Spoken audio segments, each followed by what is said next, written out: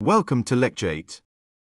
In a world brimming with surveillance technologies, preserving personal privacy has become a concern for many civilians. Today, we will explore practical counter-surveillance methods and delve into the legal and ethical considerations associated with these techniques, tailored specifically for everyday civilians. Let's begin with practical methods to counter surveillance. Situational awareness is the cornerstone. It's about being cognizant of your surroundings, noticing unfamiliar faces or vehicles that appear repeatedly in your vicinity.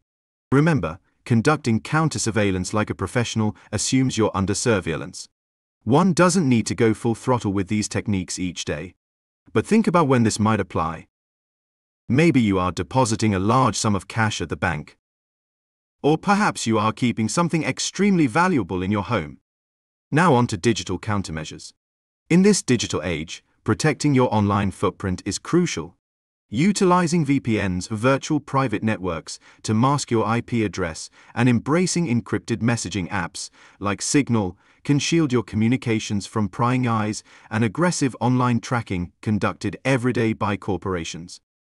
Furthermore, simple measures like covering the webcam on your computer, being cautious about sharing personal information on social media, and regularly updating and upgrading the security software on your devices can go a long way in protecting your privacy. Now, let's transition to the legal and ethical landscape surrounding counter-surveillance. While protecting personal privacy is paramount, it's crucial to adhere to the legal frameworks governing counter-surveillance techniques. For example, while using a VPN is legal in many countries, some nations have restrictions on VPN usage. Being informed about the laws in your jurisdiction is essential. In the West, where the target audience of this course primarily resides, VPNs are not illegal, and we encourage their use. Remember, ethical counter-surveillance is about protecting oneself without infringing on the rights of others or breaking the law. A real-world example that resonates with many is the rise of neighborhood watch apps.